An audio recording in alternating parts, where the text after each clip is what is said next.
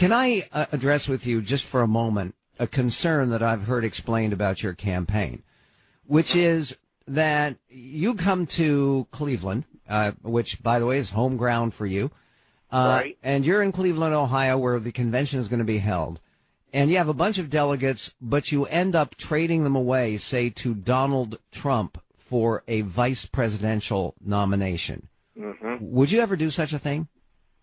No, absolutely not. I wouldn't be vice president for anybody. Maybe for you, Michael, if you were the nominee.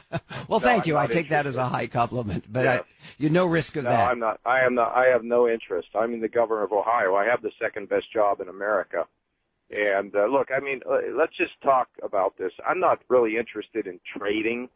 I ran for this because I think I've got the skills and the record, by the way, to be able to fix this country. So why would I want to get into that? That wouldn't be the thing for me. And we got a long way to go before we get to a convention. So let's just all of us kind of, and I've talked about it. I've said it, it's likely we'll get there, but I think maybe I'm getting a little bit ahead of myself. Let's just take things a day at a time because crazy things happen in politics.